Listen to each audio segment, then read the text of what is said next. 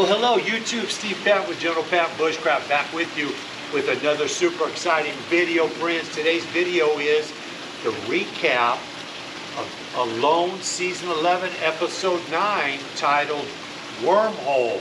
Stay tuned.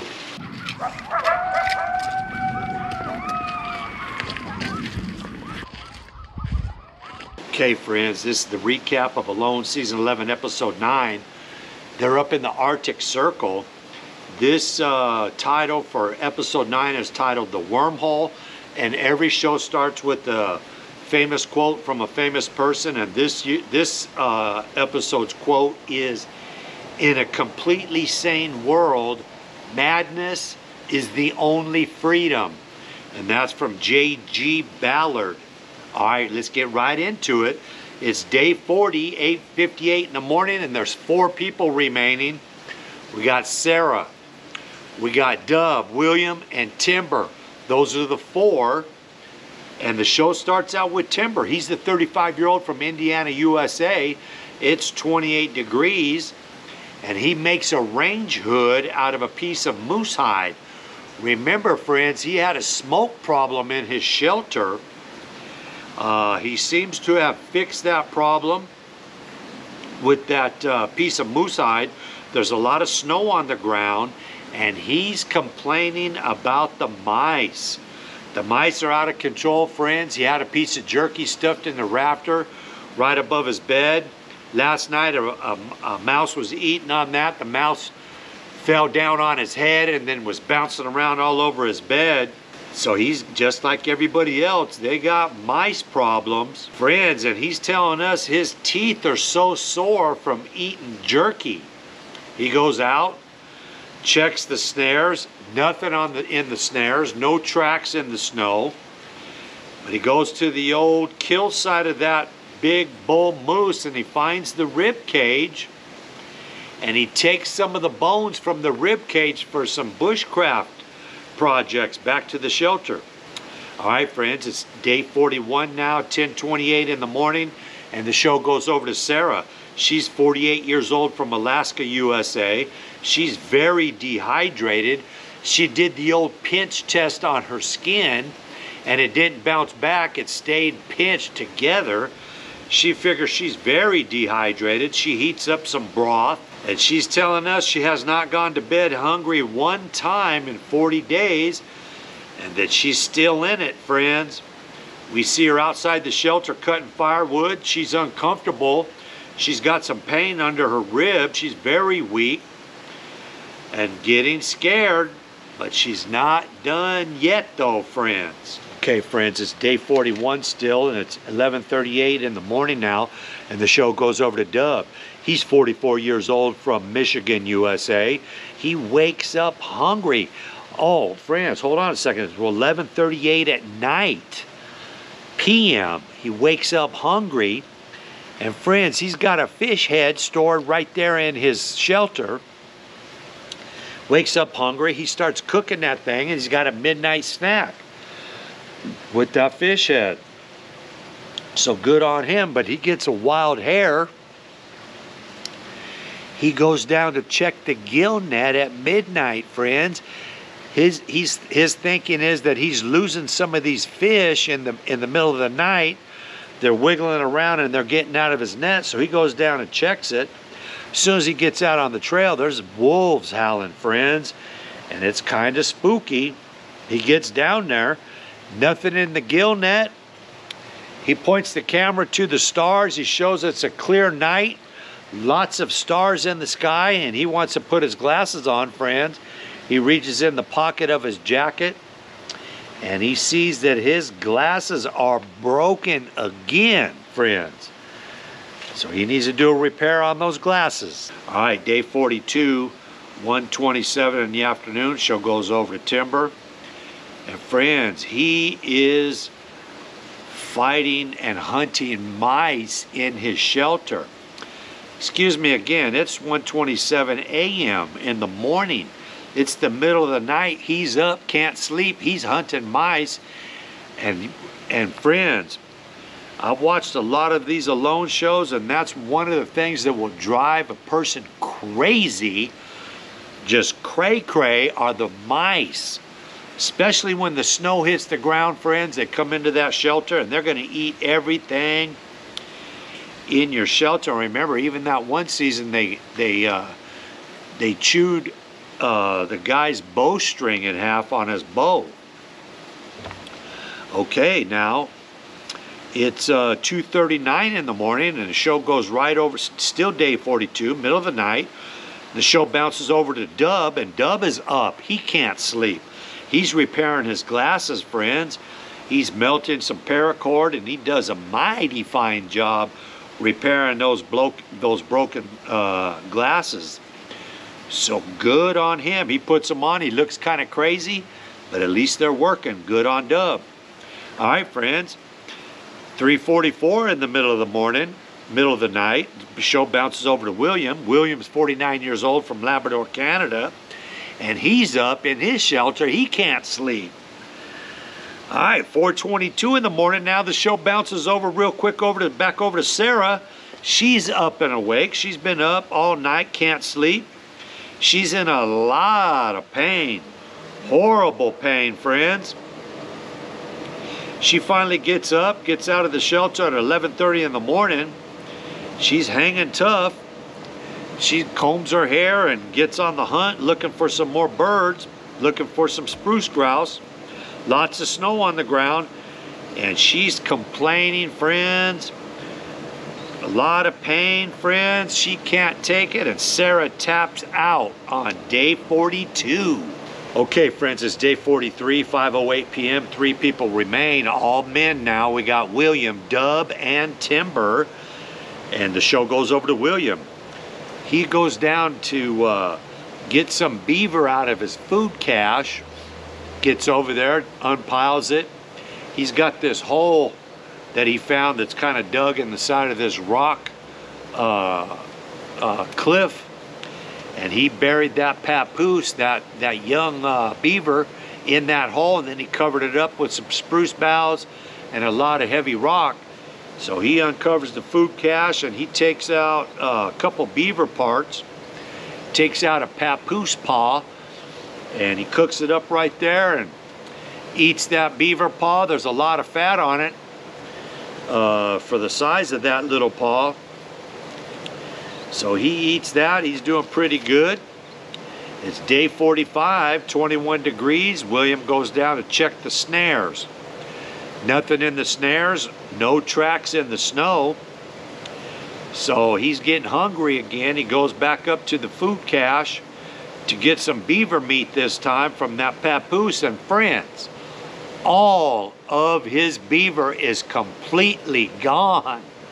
Oh my goodness, William is not learning his lesson, friends. He tried to at one food cache on that long pole through the tree hanging off the cliff, and remember that marten climbed out there and chewed a hole in his gator. So he's having a hard time. He's completely out of food now. Okay, friends, it's day 45, 2:11 p.m. and the show goes over to Timber. And we see him in his shelter making some gorge hooks out of those bones that he got off that moose rib cage. Real nice, super sharp hooks, friends. And we learned that he's down to 4 steel hooks out of 25. Participants are allowed to bring 25 hooks. He's down to 4. So good strategy on Timber, making some gorge hooks. So he goes out, checks the snare line. 5 snares he has set out there. He's chewing jerky out there checking the snares. He gets to his 5th and final snare. The first 4 were empty. The 5th one, he's got a giant snowshoe hair in the snare. Woo, it's still alive. He runs over, clubs it with the stick, friends. And we see him clean that thing, eat that. He's got a lot of moose. He's got a little bit of fish. And he's feeling very comfortable in the shelter that evening, friends. So good on Timber. All right, friends, day 46, 10:37 in the morning. The show goes over to William.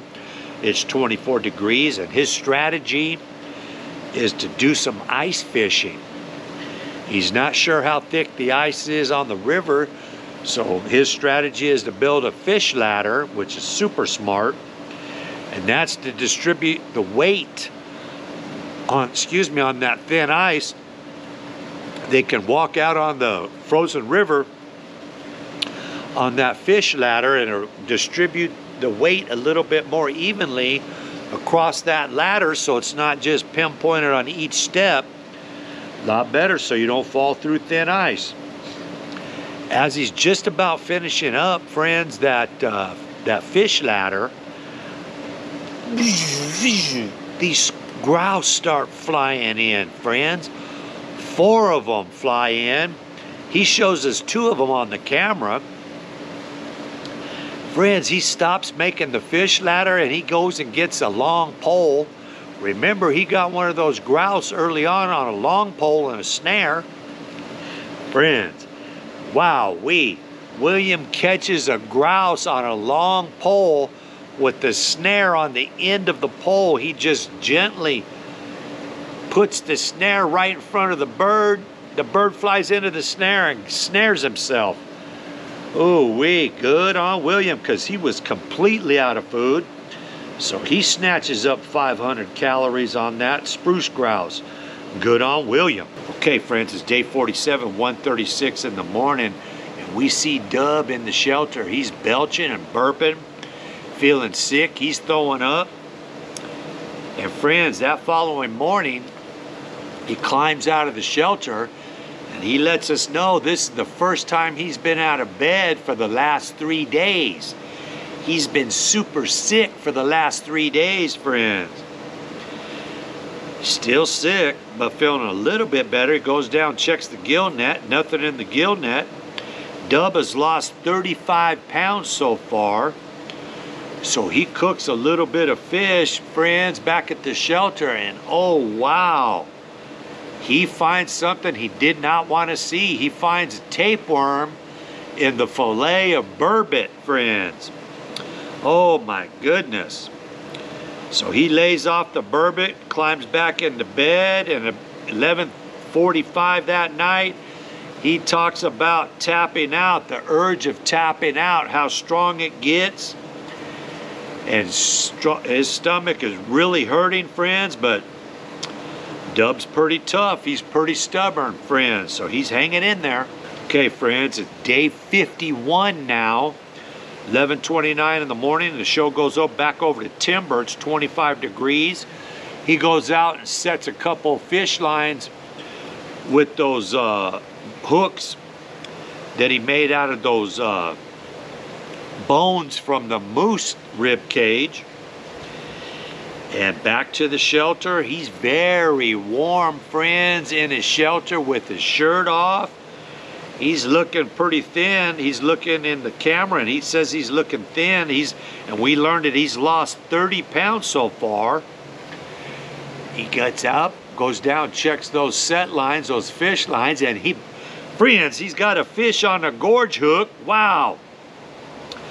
Big old fish. He puts the camera down the mouth of that fish and shows us how that gorge hook worked, coming out the side of his neck. And Timber's feeling very, very strong, friends. Ooh, we good on Timber. All right, friends, it's day 53 now, 10:57. Dub's feeling much better. Checks the gill net down at the river, friends. He figures this is about the last day he could use the gill net. The river's about to freeze over. Friends, he's got a 38-inch coney in that gill net, a 38-inch in canoe. Back to the shelter. We learned that he's got over 50 pounds stored up in his shelter of fish. And as he's looking at the fish, he shows us the problem, friends, of his 3-day, 4-day sickness. He has a full pike frozen in his shelter. He's storing 50 pounds of fish up in his shelter, and he shows us this big pike where the mice have been chewing on it and then defecating inside the clean fish. He thought he was just eating some fish that had some dirt stains, but it's the mice poop. He figures that's what's made him sick, friends. He figures he's not going to eat the pike. He's going to go ahead and cut the tail off, try to save what he can, salvage a little bit of meat off that pike, but he's not going to eat most of it, friends, and the show ends right there. Good show, friends. Everybody's got lots of food. They're catching lots of fish. I'm really impressed with William getting those spruce grouse with the long pole and a snare. Very impressive, friends. That concludes my recap of Alone Season 11, Episode 9, titled Wormhole. I want to thank you guys for stopping by the channel. Before you leave, please consider subscribing.